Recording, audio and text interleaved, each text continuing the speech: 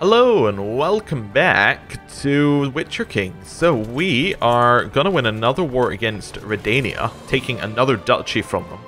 And then we're going to have to go down and beat up all the CK2 revolts that have been declared on us. So things are not looking great. However, the amount of war score that we've got from these battles, we've capped it out already from 2 battles. We can siege this stuff down and that will get us enough war score. Edirne's already sieging. It's perfect. It's a nice easy war against Redania. We're not going to assault, we're just going to siege. But it should be fine. We siege fairly quickly because we have the extra, we have the extra siege technology as well, which makes this go very quickly. Right, 93%, 100% war score. Nice. Arranged marriage. You would like Wigstand to marry this person. Sure. We are unmarried. Oh, did Cyrilla die? She did. Natural death. Oh, okay. Well, we can see if we can find anybody else we want to marry. Who's in charge over here now? It's now King Corpin. Okay. Right. So we're looking for a woman who is in my religion group, who we don't care about. Well, we actually don't care about joining court. Who has to be unmarried. So yeah, that's about it. Age, and then we're looking for just anybody who catches our eye. Oh, we could marry the actual Cyrilla. Because the one that we married, I believe, is a fake Cyrilla. We can now marry the actual one. The actual Ciri. Sure. Yeah. Sure. That works out. Okay. I think that's quite amusing, really. Maybe it's just me. We could also press our claim on the kingdom if we wanted to suicide into Nilfgaard. Like, people have been asking, why haven't you attacked Nilfgaard yet? They have 25,000 men. We have, at most, like, what, 5,000? We have 7,000 right now with our allies we have 12,000. It's just not an easy, like, it's not a war we could win. I mean, we could win it, maybe, if the AI, like, if we could somehow, you know, attack the AI before they merge up, but, yeah. It's not an easy war. Right, so we've now taken over all of that. We didn't get any land ourselves, that's fine. Due to enemy presence in your homeland, we can't do anything. That's fine, we'll call people into all of our wars. Call people into all of our wars, call people into all of our wars, call people into all of our wars. Right. Now, we are threatening again at 29%, which is pretty high. Yep, defensive packs are going to start forming. It's not great. Hopefully these guys down here don't go into defensive packs and we can start just taking over them. But we'll see. We'll see. The amount of Redania we've taken is very nice. That's almost enough to start us getting towards our empire. As Redania, we now control 17... Well, we control 17 out of the 41. If we get another 4 provinces, that puts us up to 21 and then we can usurp it. Which is perfect. We definitely have the gold for that. In fact, talking of gold, we're about to hit our gold for our next, what's it called? Ambition. Yeah, mass fortune. Cool. Let's get that guy in as a commander. He can lead there. Right. Looking to head straight down there. Everyone join our armies, please, if you can. That'd be nice. Looks like Kovir is not winning their war any longer. Oh well. We're not going to go help them. We have our own problems. We have enough to take this. They'll get a bonus from the hills, though. Alright, we'll recharge in our own provinces, waiting for our allies to come. That's fine. I think we do, yeah, we do recharge in this province, which is nice. Wait, is that a CK2 revolt about to win against us? No, that's one about to win against Edirne. Okay. Okay. You know, getting a little bit nervous there. I was like, we're going to lose Vizima, are we going to lose this one? Nah, we're good. Stennis of Edirne lost, so that means that Rombas became independent. Okay. Once this army joins us, I think we'll attack. Yeah, so 6,000, 7,000, I think we're good. I think we're good. They don't tend to have leaders on all their flanks. You know, we'll put in that guy instead. Now we have a flanking leader. Good. They have no leaders. Nice. So even though they have the hills bonus, we should destroy them. Yeah. Which we do. We fulfilled our thing to amass fortune. We have won against this revolt. We'll offer peace and enforce our demands. Nice. We need a new ambition. Amass a hoard of wealth. Just get even more stewardship very, very slowly. You know what? Sure. Amass a hoard of wealth. Let's head down to our capital. We're going to take it back. Dangerous factions for independence. Gifts. I'll get that guy out of it. This guy we can't prove opinion with. This guy hates us even more each second that we're around. It's because of raised levies. Oh. We'll send him a gift. Okay, we should probably not have our levies raised for a while. Okay, it's a fair fight. Same number of troops on each side. However, we're gonna win because he has no leaders. Yeah. Okay. Nice. It's another Scoia'tael revolt down. We're gonna disband our. Wait a second, and then disband our men. Right. So now what we're gonna do is we're gonna. I had something I was gonna do. Oh yeah, we're gonna deal with our prisoners. Let's see. We get our 1 gold. We'll get our 70 gold for this guy. We'll get our 200 gold for that guy, and we'll execute this one. Nice. We're not in that bad a spot overall. We are expanding. Okay. Yes, I'll join your war against the Scoia'tael. Now, we could attack Porzus right now, although they are in our defensive pact, which is not great. But actually, they're the kind of person you could consider attacking even with a defensive pact, because you don't need to beat the whole pact, you just need to beat Porzus. So if you could you know, rush in there and siege, you win the war. But yeah, we'll let our threatening decay for a little bit. We are quite old. I'd like it if we could maybe yeah. If we could not die, that'd be great. Or if we could die quickly and then Simon can take over, that'd be great. Either one is a good position to be in. We do have a granddaughter. Are they in line to... yeah, they're currently in line to Verdun. Perfect. Okay, more people are joining the defensive pact against us. That's fine. Absolutely fine. Although I think one of them was somebody who died, and then their next person in line took over the defensive pact. So it's not a big deal for us. This person's taken a title. He's taken the county of Rundum. I don't think that's an expansion for us. I could be wrong though. You know, like that could have been an expansion of our realm. Maybe. Anyway, although I think I've heard Herundum before, so maybe I don't think it is. But yeah, we're expanding. It might be a good time to talk about. Somebody did ask last week, so I feel it's a question other people may have had. Why don't we just take over one of these really small kingdoms and make that our third kingdom for the Unite the North? Well, the Unite the North event, if you have a look at it, requires that we have one of these specific kingdoms under our control, which the small kingdoms are not one of them. So that's pretty much the reason why. So we're going for Redania to get that. Now, I still don't know if that event will work after we get Redania, but I think it will. I think it's just described weirdly, but we'll see. We'll see. Threatening is going to tick down. That's good. We're at 21%. It's going to keep going. I think it's less than 5%, and then we're good. A merchant caravan from distant lands has arrived at the gates of our stronghold. Their leader, a jovial man of massive girth. I don't know how we know that, but anyway. Pleads with you in a strange accent to grant them shelter from the elements of the night. I know that what it means, but I like to take it the other way here. Well, we'll let them in. As evening falls, the fat merchant sits by the fire and regales you and the rest of the court with stories of his travels.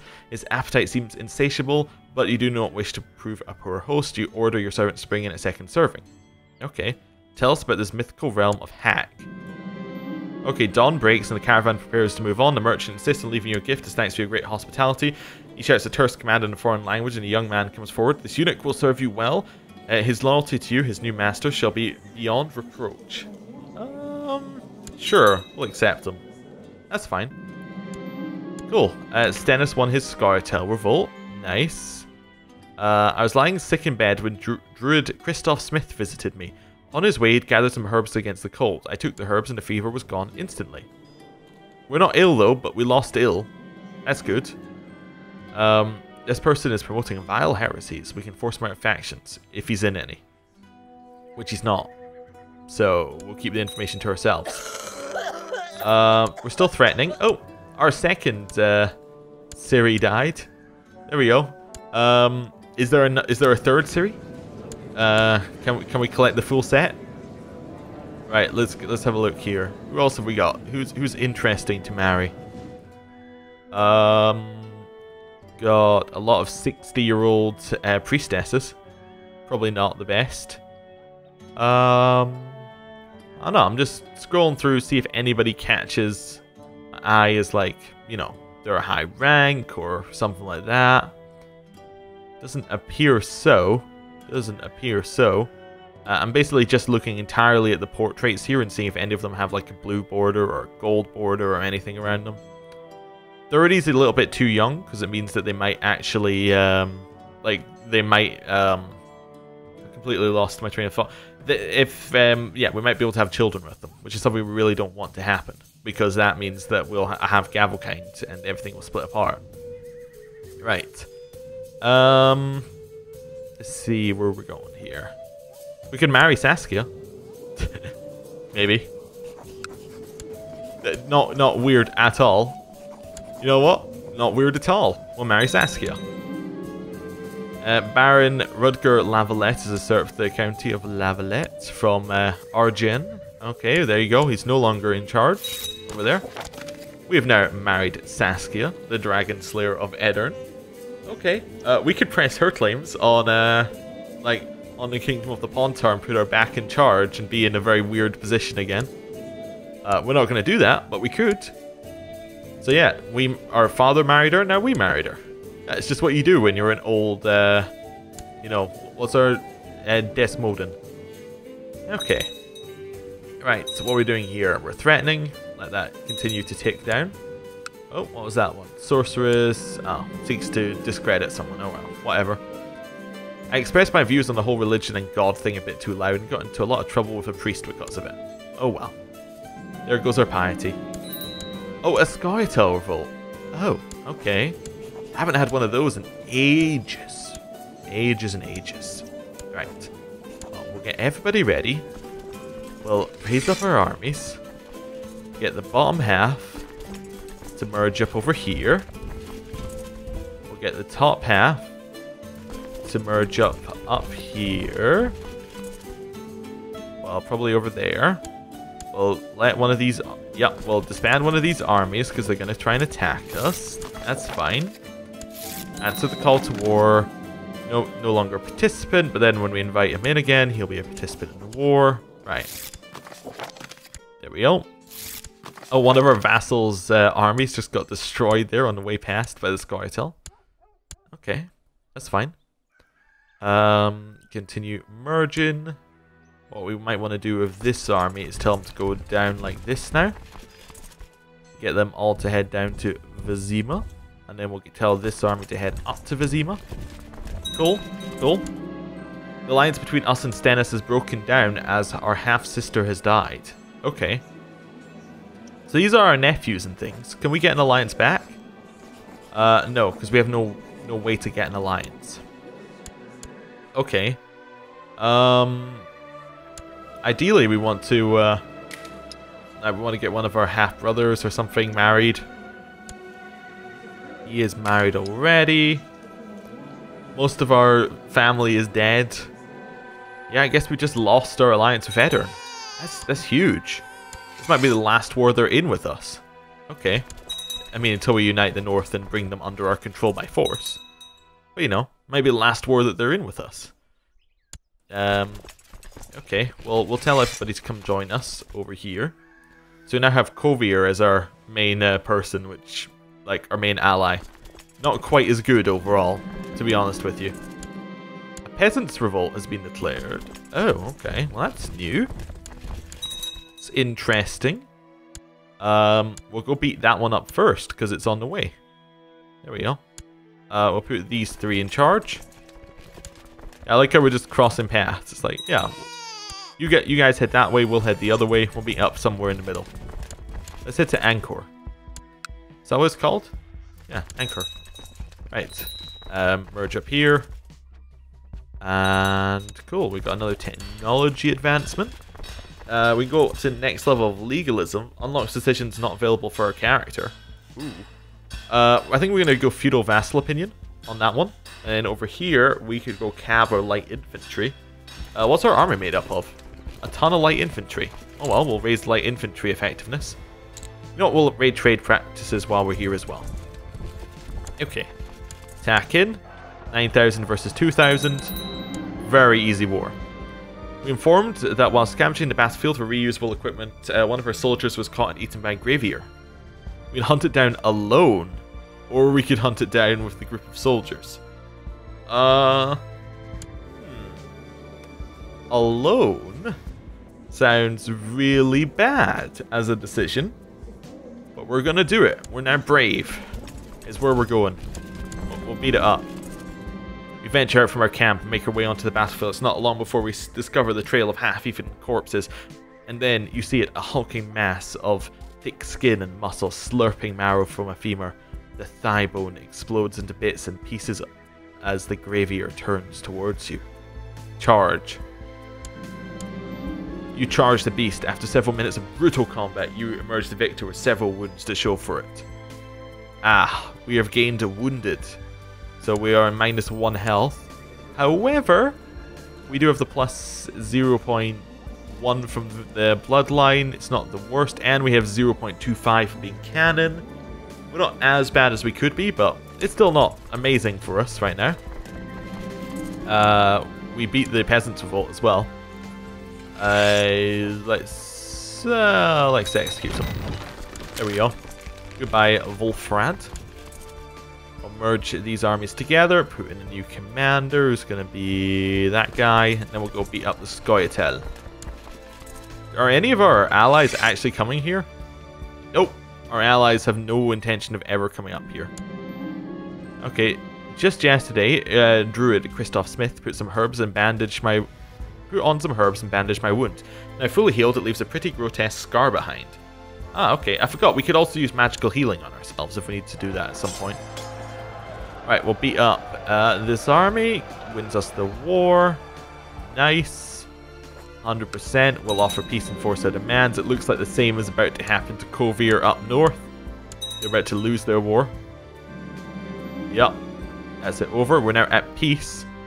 Vassals are really not happy that we've raised their troops, but there's not really a lot we can do about that when we're in defensive wars.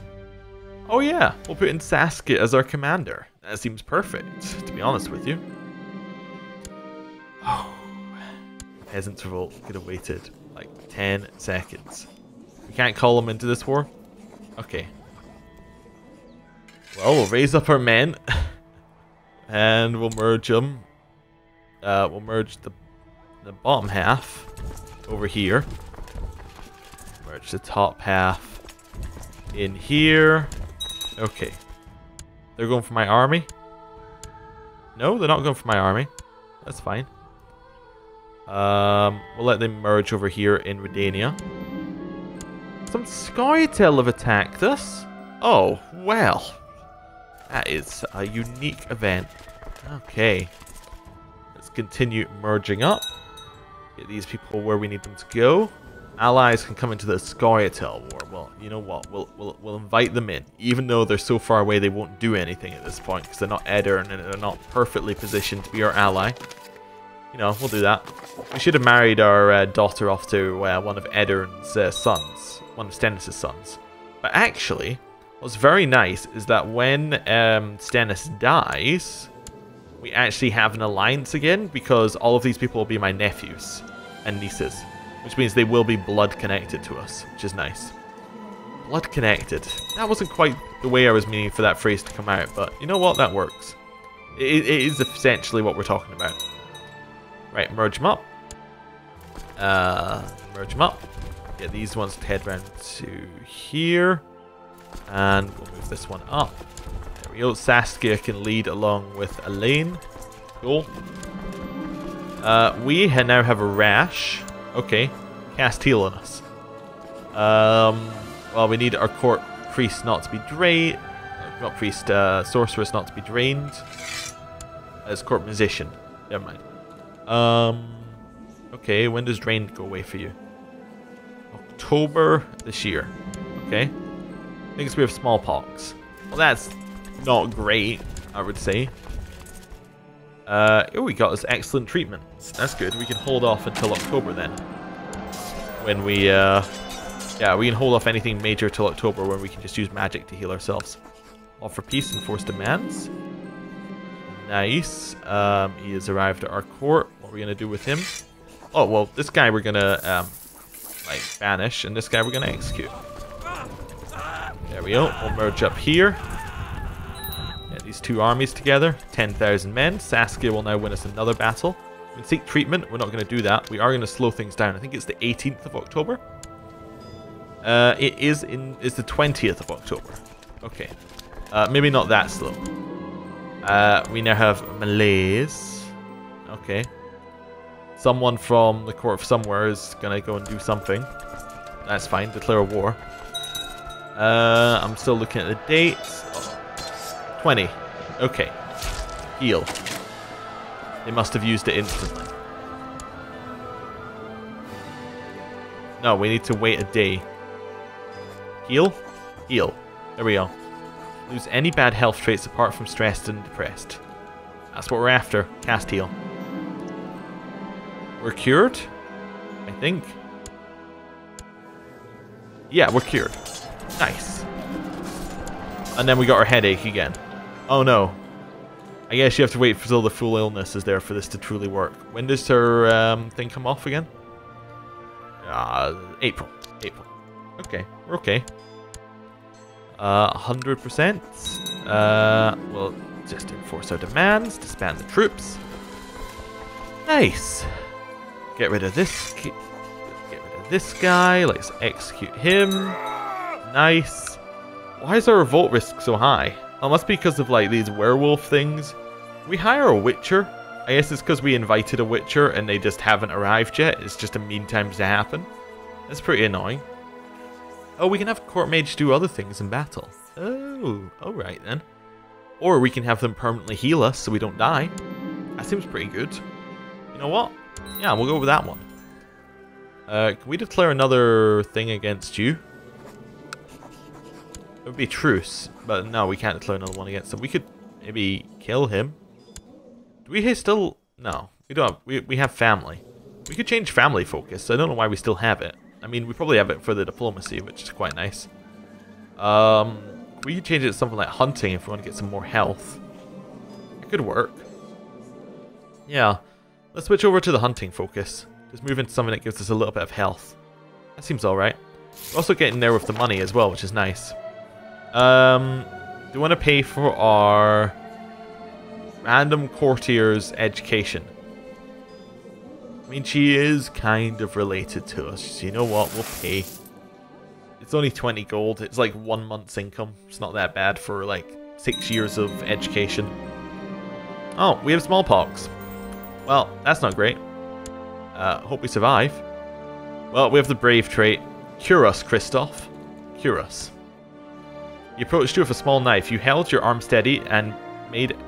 he held your arm steady and made a precise incision, barely breaking your skin. He then proceeded to press something against the wound. It looked at diseased tissue and you shuddered. I should never have trusted Christoph. -3 health? -6 health? If we can survive till April, we're fine. But if we can't, then we're screwed. So, well, we're dead. There we go. We have a new heir. If we die now, we'll play as Rose Simon's data. Okay. King Busey of Temeria has died, leaving you, his father, his son, his most prized possessions. So we now have the Guerre sword. King Busey has ascended to heaven at age 51. He died of smallpox. Prone to sloth, he never did anything he did not have to. A wicked man. Busey will surely pay for his sins in the afterlife. King Simon, blessed with an abundance of friends. Simon is likely to find strong support for his rule. Long live King Simon. Well, that's nice. Yeah. That's a positive thing for us to end the episode on. Thank you for watching. See you next time. Goodbye.